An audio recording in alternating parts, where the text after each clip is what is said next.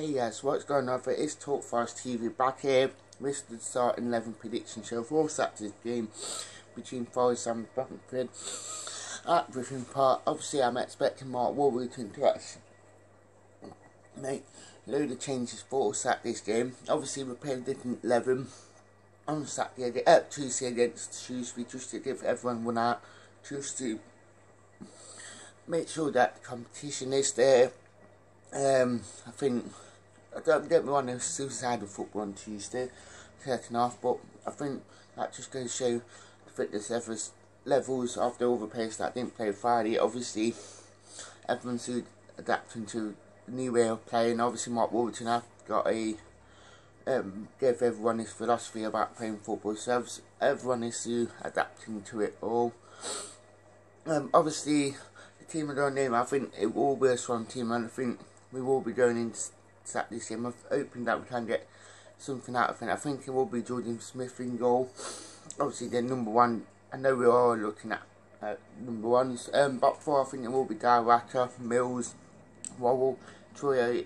I think Mills definitely earned his place after Tuesday's performance. I think he is playing well. I mean, he played well when he came on against Millwall, and I think Mills at the defence on Tuesday actually was someone that cleaning everything up and actually doing everything right. So, and I think Worrell plays better with Mills, because obviously Mills is a talker and actually organises the defence. So, Dyer, I think, yeah, I did alright on Tuesday, but I think Dyer is the more fitter and actually offer that a lot more at the minute.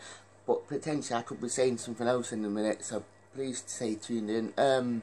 My midfield three, I think it will be Vaughan, Cohen, and possibly Cloughie in there.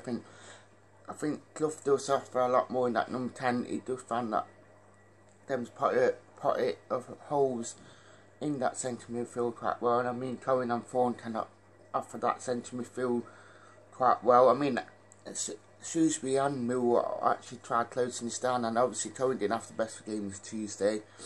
And Vaughan, the physicality got on him on Friday, so I think them two really need to separate up a little bit if they do need to keep their centre midfield position.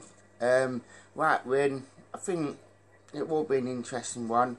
Obviously, he likes to play Brereton out there for some reason.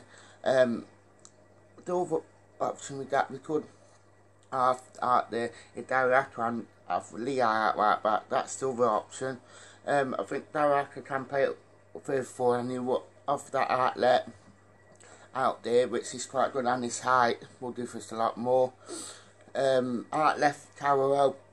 I mean, Carwell, hopefully when he gets fitter and fitter, will offer that outlet and that tricky that he does. And up front it will be Brereton. I mean, Felios didn't really do much on Tuesday to warrant a start.